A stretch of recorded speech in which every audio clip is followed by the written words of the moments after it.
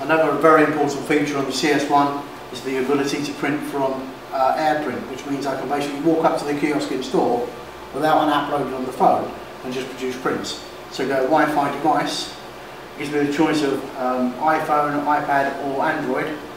I've got iPhone. It tells me here what to do. So it's telling me to go into settings, so I'll go into settings on the phone.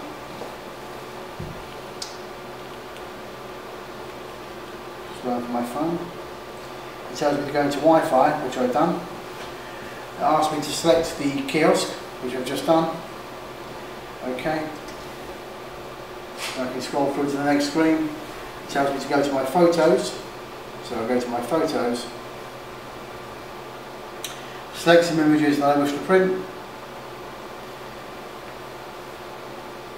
1, 2. Okay, select 1, 2, 3, 4, 5.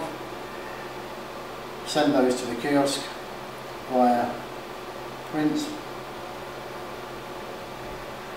and it will airdrop them straight over without the need to have an app installed on the phone.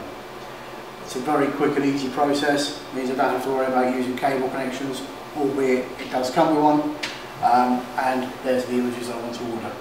Once I've got them on the screen, I can say done, and from here I can print them to the Epson printer, which is the printer down below.